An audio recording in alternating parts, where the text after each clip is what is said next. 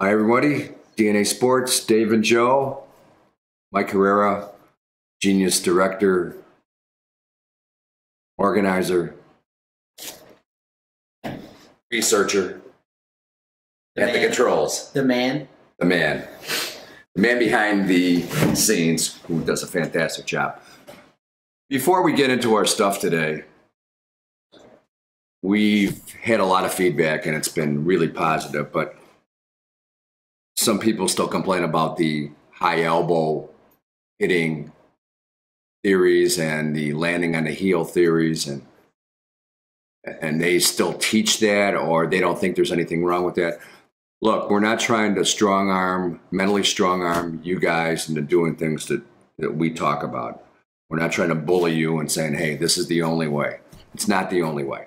However, through years of research, and I've been coaching 31 years, and I've played, and Joe's been playing forever, his whole life, and we've gone through a lot of different ways to hit, ways to pitch, and this is what we found out through research and playing, what is the best way to teach youth sports, youth baseball players, starting from ages 10 on up. So we have kids coming in with us that we help in college. I had a kid today at a high school that is a top-notch high school, has won a state championship, but they don't teach nuts and bolts and detailed stuff like we do. Our kids at our high school, second nature to them. He didn't even know what we were talking about. So that particular high school has a lot of talent, but they just throw the ball out there and say, hey, go compete. They don't break it down like we do. And this is what we're talking about. We have gone through a lot of different ways of teaching pitching and teaching hitting, teaching defense. And you don't have to do what we tell you to do, but it's been researched, it's been verified and validated by guys who teach in the pros, guys who teach in college. It's not something that is new, but it's something that we believe in. We know a lot of different ways how to teach hitting, a lot of different ways how to teach pitching, and we just present it to you. Yeah, I mean, it's something that we believe in, something that we've had success with, something that just makes sense to us.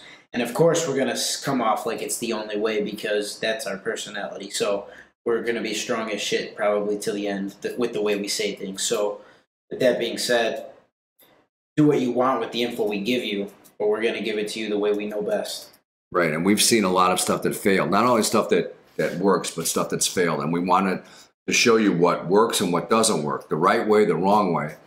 And you can't be stubborn about teaching kids, especially American kids. And I think the best part, though, when people like it and share what we do and they comment and say, oh, this is good stuff, or, you know, maybe they mention a friend who could use the info, that's great. But I really do like when people disagree because maybe we could get into a dialogue and learn something that we didn't know, or just understand what's the disconnect in realms of the baseball world, you know? So it's nice when people say this is wrong, but why is it wrong? So, like, it's awesome when people just connect and comment on stuff so we can figure out. And maybe we can educate each other, but most likely, I mean, education is not a bad word, okay? If you're willing to be educated, if you're willing to be taught, you'll be a better coach. Now, I just got cut off by saying American kids because I think American coaching has gone downhill, and it's shown in the big leagues with a lot of a lot of players from Japan, Dominican Republic, Venezuela, Puerto Rico, Mexico, taking a lot of American spots. Well, I mean, it's like they just go up, but the whole point is they just go out and play. And you were talking about before we came on camera, all the fancy stuff that these guys play with, and basically they're the Hispanic players from another country, and they just play, and they don't need anybody around them teaching them. They get taught when they get here. by when they get signed by a professional team. Mm-hmm. And I think a large part of that too is that they've played so much that they've indirectly found the right way to do something, because over and over again they've saw the repeated result of like a successfully hard hit ball develop good mechanics. The negative of them is I don't think they go to school much. Yeah. But they play baseball all the time, and their whole goal is that the guys that play baseball all the time, they want to get signed because they want to make the big money here. But when they come here, they get smoothed out. There's a lot of great coaches in professional baseball. I mean, and if you had your choice of going to college baseball or professional baseball, you should go to professional baseball. Those guys are pros, and they know what they're doing. Yeah. I got to say, though, I'll stop you, though, when you say American coaching, because that's just a buzzword now, because it's non-existent, and that's something I feel pretty strongly about, right, because of the way we feel strongly about, you know, the travel baseball bullshit and just coaches being out there for fun, which I appreciate it, because if they didn't do it, who else would, at least? But there's got to be better standards, like we talk about. But before we went on camera here, you know, we were brainstorming about coaching, and you know, just to put some things in perspective, right? We had coaching in the center here, and we threw out some buzzwords, and some obvious ones that you might think are obvious are not so obvious to coaches in America. That's why I wouldn't call it American coaching. I'd call it American babysitting. But we go from coaching to teach, right? That's pretty obvious, right? From teaching, we go to develop. We have organization, execute, manage. We have develop, adaptable. These are things that you don't see in American coaching. So that when I say that, I mean it's not coaching, and so we indirectly define these things. We define what coaching is with 10 different words, and we don't see it today. So that's just an issue in itself. And what we talked about off camera is all those terms would be basically in a certification program. And I think in this country, coaches need to be certified. Mm-hmm. I mean, they need to go through programs, not just good intention coaches that, hey, you know, or that their kids playing, but coaches with good intentions, but really don't have the background to coach. We need all the coaches to go through a certification program. And that's something that we're trying to develop over our network. Yep, 100%.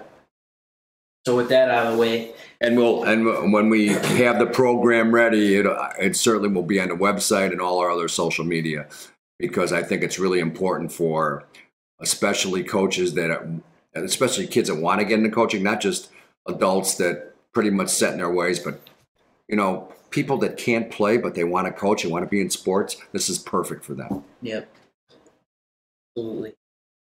All right. You got anything else on that? No, I'm good. Nice.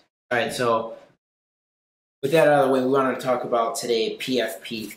So for anyone who doesn't know what that term is, that stands for pitcher's fielding practice. And this is something that is critical to baseball, because I've witnessed games be blown on a pitcher's inability to field their position, as well as being on the other end where games are won, on my side at least, because the other pitcher can't field their position. So I just want to talk a little bit about the importance of that and why being a pitcher doesn't necessarily mean being a pitcher, because after the ball's released, you're a fielder, and there's no ifs, ands, or buts. If someone has a swinging bunt, it's your responsibility to make a play, and you need to become an athlete once you hit that mound. Anything on that? Well, this particular year, we had problems fielding pitchers, and we always make it a priority to work with pitchers. And if you watch pro pitchers that start spring training, that's all they do: PFPs. And you watch the film, you know, of the 10 o'clock news, they always show the pitcher's fielding position, and they do that all the time. But it's so important in high school to make sure that they learn this, because it's not natural for them. For example, when there's a play to the first baseman, and it's not natural for the pitchers to go over and cover first base. So you got to bang it into them. And this particular year, we had trouble throwing the ball to first base on comebackers. And it started with one pitcher, and it was like a virus. And then every pitcher couldn't do it. It was like watching a million John Lesters who can't do that either. Mm. And, you know, that's kind of sad to watch. It's in his head. But we lost in the city playoffs because I wouldn't say he's our best pitcher, but he was one of our two best pitchers. We had a pickoff play for third base. We had him run it all year. And I thought he was good enough, but since we didn't practice it, he stepped off and threw the ball down the third base line, and 2 runs scored, which made it 3-0 early in the game. We eventually tied and went ahead, but those 2 runs never should have scored. And this is an experienced pitcher who thought he knew how to do it. All he had to do is, like, as a right-handed pitcher, he didn't have to step off. All he had to do is not cross his leg and throw the ball to third base. We had the guy picked off. But no, he steps off and throws the ball right in the dirt, something we never practice. Stepping off at third base, we never practice that. He did it on his own, and it cost his team 2 runs because that particular kid was not coachable. He thought he knew it all. And that's another thing about pitchers. Pitchers are headstrong, and we have to bang it into their heads that comebackers throw the first base. I've seen so many throws starting a double play, comebackers at second base.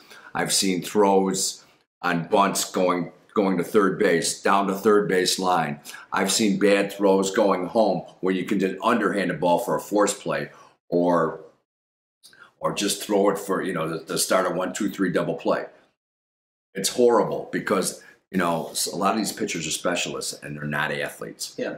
Okay, so you have to teach them how to feel. Yeah, and a lot of them aren't good. That's the thing for me.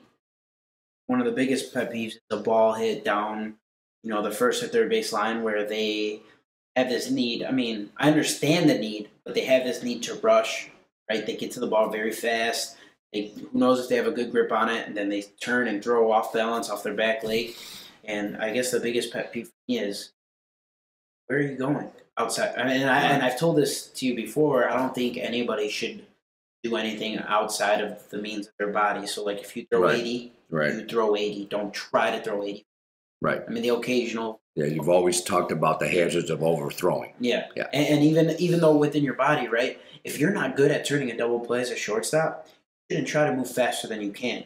Obviously, that's not a good thing that you can't turn a quick one, but you need to do it over and over until your body chooses, and along with your mind, to move quicker. Well, right? You can't just say faster and then it goes faster. Yeah, or to do it at his speed as well as he could possibly do it. Yeah, exactly. Do it at your fastest speed. Right. And when you try to do it faster than you can do it, that's when you make errors. That's when your mind and your body, they're not on the same page. You can't just say faster and it happens fast. It's a combination of your mentality, your coordination, your repetitions. Yeah. And so I guess my biggest thing is when the ball's on the line, the pitcher needs to understand that their job isn't done when they let the pitch go. Their job is done when the play's over. Right. And then there's another play. But you also have to, okay, bunt coverages.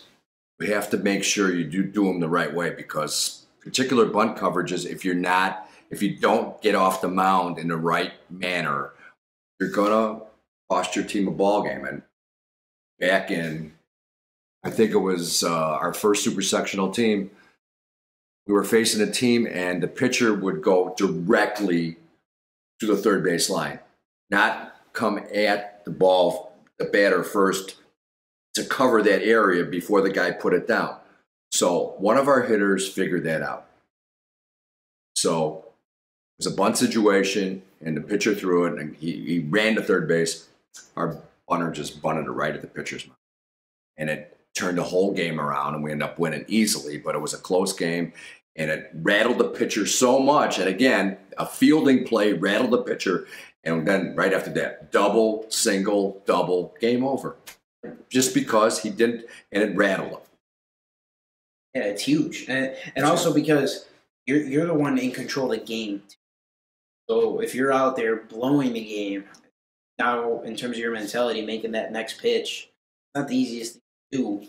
Because if you're in the outfield and you make an error, you got a lot of time to shake that off. Yeah. Right, but it's Yeah. required of the pitcher to make that next pitch and make a good one. So and it was kind of funny because the next time up, like, he stayed there. The Yeah. pitcher was still in the game and he stayed there. And the third baseman charged hard, and it was the same guy up the bat who bunted the ball hard over the third baseman's head, and he got a double on a bunt. The score ended up being 9-2 or something like that. But it was just funny because they made the changes, but they were the wrong changes. Yeah. But that has to do with coaching, so that's another story. But we'll get back to pitchers fielding. And really, on a youth level, especially the high school level, it's so important to keep on doing that, because watch pitchers try to make throws to second base too. I mean, okay, you feel, and it's a longer throw, and you have to throw over a mound, so it's tough. Or moving your feet, and again, if your feet move too fast, like you're saying, you're going too fast. You know, a bunt play at third base, they could spin and throw the ball down the left field line, and then, you know, some pitchers just aren't good fielders. Yeah. I mean, if off the top of my head, if I have to give any fielder, not even just a pitcher, mainly for pitchers, because fielders should know this generally. I mean, it starts right here. 1, ball first. So don't think about throwing if you don't have the ball, because sometimes you're gonna go to pick the ball up and you don't have it. So I would say ball first. The second thing I would say is your feet. Yeah. The third thing I would say is turn glove side. Yeah, absolutely. Turn gloves. Yep. Well, ball first, maybe ball first, glove side, move your feet, and the fourth thing I would say is fingers over the ball. Yeah, fingers over the ball. And that's it. Well, you know the rule. It was really ridiculous. You know, in the pros it's different, but when there was a pop up at the mound, when you were pitching, you were a center fielder. So why would I have anybody else come over and you're saying third baseman, first baseman? You're standing there, and as an athlete and as an outfielder, anything in front of the mound was yours, and that's what you did. You know, It's like you saved us a ton of runs, and there was a couple other guys on your particular team that were outfielders, so you just let them take it. It's all common sense. Yeah. You know, I'd rather have outfielders catching the ball than third baseman or first baseman. They're not the quickest guys on the diamond, and the shortstop and second baseman are playing deep. Why not have our best outfielder, who's happened to be pitching, catch the ball? Yeah. Yeah, that's common sense. Common sense. And then you guys also made great throws at second base because you're used to throwing the ball from center field. So it was easy. And you guys were always accurate. You know, when we made that a priority, there was hardly any errors, but there's so many teams that don't make PFPs priorities. Yeah. And PFPs take a long time in practice, so it takes up a lot of your practice time. And so some coaches would rather just hit and just get out of there. I would rather do the defensive stuff because it saves games at the end. %. And you know what? I don't know what it is, but just doing defense, I feel like breeds discipline. It just makes kids, I feel like. I agree. And doing defensive drills and making it. It's the nitty gritty of a sport. It's great. Offensive, defensive drills, when you can incorporate both, like when you have, guys running the bases, or a live drill where it's PFP. It's fantastic. And maybe it's everything that surrounds sports. I mean, what does everyone care about? They care about defense when it's a pick six or a fumble recovery for a touchdown, but other than that, they care when a touchdown's scored, right? In baseball, they care about a home run or a double for an RBI, anything on offense, but the defense is the nitty-gritty, and so when you really hammer that home with the team and they can play defense well, and the offensive stuff's got to come, right? But you can't win a game anyways without defense. What happens when the offense isn't there? Then you have to, for example, okay, we have bunt scrimmages where the pitcher's involved, okay? So now you're in a nitty-gritty game, like you're saying, okay, and we make all these plays to stay in games. And then we punch out a run or two, and we won the game because of defense, but we win the game 2-1, 1-0 because, we made all these plays and then scratched out a run. And to me, that's the fun part of baseball. When I see guys run down balls and gaps, or pitchers make great plays and turn double plays, or catchers throwing out guys at second base, or great stretches by the first baseman, just great stuff like that. Like Adam Engel the other night, he's a center fielder for the White Sox. He made an absolute unbelievable play going over the wall to make take a home run away from Brian McCann of the Houston Astros. It was a fantastic play, but there's other great plays besides that. It's like throws to third base, great cut plays. There was a great cut play today at the Sox game. So to take Houston out of an inning. So anybody could do it. The Sox are the worst team in baseball, worst team in the American League, yet they did that to the Astros because they work at it. Yeah. All right. Little League World Series, Joe West, umpire situations. You talk about Joe West because, to me, he's an arrogant fat ass, and he's a bad umpire. I mean, he's technically a decent umpire. He's got a good strike zone, but he gets caught up in all the bullshit around him. And, you know, well, I guess he's the show when he's there, and it's kind of irritating to watch him umpire. If he just fucking umped, he would be good, but he doesn't. He's got a big personality, and this latest thing where he got suspended for 3 days, he should have been suspended a long time ago. Yeah, and that's my thing. I don't have much to say on him. We were kind of talking about the umpires in Little League World Series, and I've been in the news. And my thing with him is, it doesn't really matter the way players act or play. It's your job just to call the game. Right? Even if a player's out of hand and you throw him out or something, it has nothing to do with how you think of him as a player or anything like that. Your job is just to be an umpire. You don't show. Nobody cares if you show up about your personality or anything, right? And anything you have to say. Not that you're not important as a person, but you get paid to call the game right. Well, like you said, you think he has a good strike zone, stuff like that. Umpire characteristics. Show up and just do your job as an umpire. You've heard a lot. That's how you got to where you are. Yeah, you've heard a lot of the comments when the game is being umped the right way when you don't even notice the umpire. Yeah. And the other, even besides Joe West, Angel Hernandez sued Major League Baseball for not including Hispanics in the playoffs more. Okay, and therefore, right before the All-Star game, then they gave him an All-Star assignment. Maybe it was already signed before he came out and sued these guys. Yeah. It's not that he's Hispanic. He's the worst umpire in baseball. And he's a guy that he holds grudges against players. He's got a terrible strike zone, and he thinks he's above the game. And it has nothing to do with the fact that he's Hispanic. He's just a crappy ump. Yeah. So, I mean, some of these guys are just clueless. And Joe West, you don't need to say anything about Adrian Beltre, which that's pro umps. Now, let's talk about watching Little League, watching the Little League umps. Which I know you dislike it. I actually enjoy watching some of the kids play. I think some of them have some talent. So, like when I see a 12-year-old with pretty good mechanics as a pitcher, I'm fascinated. I'll tune in for a little bit. But now where you're about to head, that pisses me off as well. Okay, well, Little League Baseball, a lot of people don't know this, but the teams that are organized are not teams that play together the whole year. These are all-star games. Yeah. These are all-star players. Okay, they practice for a little while, and they're not like the league champion of a certain league. They're not house league champions or travel league champ, whatever it is. Okay, so that's one thing I don't like. Yeah. But the other thing I don't like is watching on TV and then hearing from a player that played at Cooperstown. We had a practice today, a workout. And this 12-year-old kid whose brother plays on my team, he said, I couldn't swing at half those pitches because there were 7 balls off the outside corner. So therefore, I swung at the first pitch I could because I know I could not hit what the umpires were calling strikes. And I watched it on TV. It's absolutely true. It's either the ball's too low and they call a strike or 7 balls off the outside corner. I can't watch it. It's such garbage.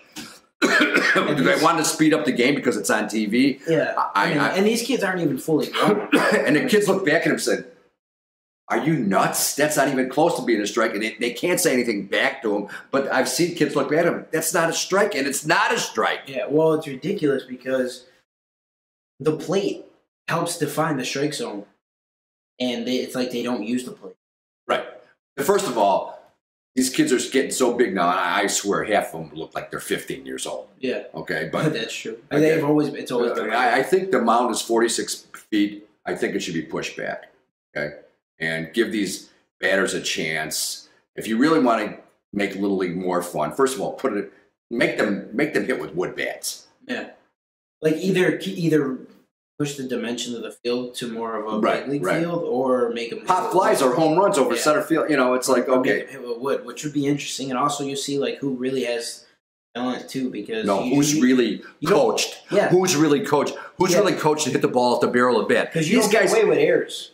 No, but hit the ball off the barrel of bat. Now you get away with sloppy mechanics with aluminum because you hit off the handle, you hit it out of the ballpark, or you hit a line drive. How big some of these kids are? Some of these kids are bigger than myself. Yeah, they are. I mean, they're so big now. Push the mound back to like 50 feet or 48, whatever. But give the batter a chance and shrink the strike zone.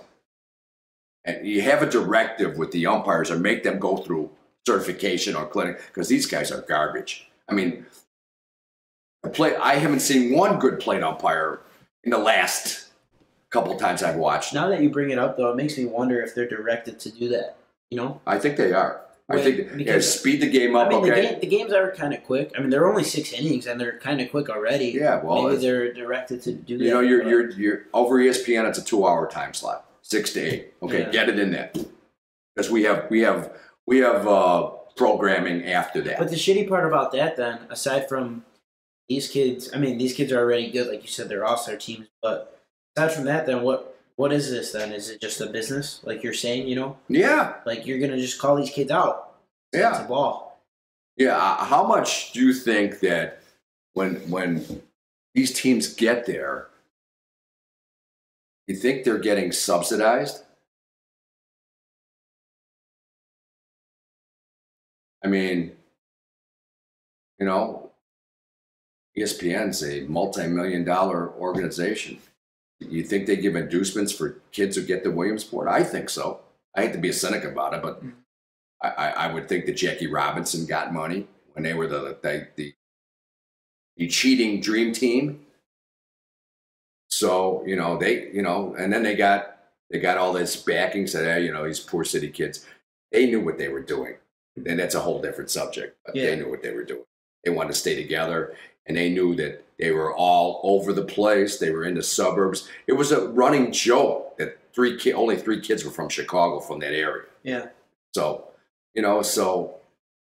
if Jackie Robinson did it, you don't think other teams have done it all over the country? Just cheated their way just to get in a championship game? Because I think it's financial. I really do. I think it's financial. I hate to be cynic about it, but hey. What's pure now in sports? Yeah, please. And how rare is it to get a group of kids from one area to actually go that far? Right. The Illinois representative is Hinsdale. They're playing for the championship game Saturday, and the rich kids. Yeah, but it's like, what are the odds of one area in a section of a country is going to beat an international team? You know what I mean? Yeah, of course they're speaking of cheating, just look at the Japanese teams. Taiwan, Japanese, I don't know. Guys, it's a big deal for them to come over. It has to be financial. And they're always in the championship, and they always look like they're way more advanced. And then they're so disciplined. Yeah, but 10 years later, I don't see them in the big leagues. How many Japanese players are in the big leagues? Yeah. So, a lot of them play over there, but they're not good enough to play here, yet our kids are. Yeah. Some of our kids, yeah. Some of our kids that are very small percentage. Yeah, but then all the kids, you don't see these big Venezuelan teams there, but a lot of Venezuelan players in the big leagues. Yeah. So they don't need that. Oh, you're right. It's one more part of programming that makes a ton of money, and they sell it at and they really sell the very few guys in the MLB that played in the little league. Right, like Todd Frazier. Yeah. But they sell it. You know, these kids are all 12. You know, and they work hard, and you know, look at all the coaches. That's all bullshit. Yep. Some of these kids, 13 or 14 years old. You know, they fudge on birth certificates. I'm sorry, be cynic. Prove to me that it's not rigged. Yeah. Well, especially with how good all of these kids are to get to the championship of your country and then go to the championship of the world. Yeah. I mean, I never saw when I played Little League on the South Side. Never saw kids that big. They were all 12 or 13, you know, or they just turned 13. I never saw kids that big, like ever. I never saw a kid over 6 foot until I got to high school. Yeah. And now look at these guys. Oh, well, this kid, one kid's like 5'2" and 225 or something. That Boog Powell. There's a Boog Powell there or something in the American playoffs right now, and he might have an obesity problem, but I guess he's a pretty good player and he hustles his ass off. Yeah. But I haven't seen him play. But yeah, some of these kids, 6'1", 175. What? I don't think I've ever weighed 175. Yep. That's funny. That's Little League World Series. There you go. I mean, hey, enjoy it if you want to. All right. What else we got? I think we're good for today. Got any complaints or comments from anybody? You have something? No, I had a shout out to somebody who watched one of our YouTube videos. I think it was episode 12. Yeah, I mean, I really enjoyed the video. I think his name was Russell. Shout out to you. Thank you for your comment. I mean, he said he's going to use our video, show it to his team. So he was a coach of a program? Yeah, that's what it seemed like. He's going to use our video, show it to his team. We appreciate that. We appreciate you commenting. Any feedback is worthwhile. That's awesome. That's awesome. And again, we're just trying to help improve the product, make it great. And, you know, just like when we were growing up and we idolized all these guys and they played the game to make us baseball fans. And I think we get away from that sometimes. Dave and Joe, episode 14. Thanks to Mike Herrera. We'll see you next time.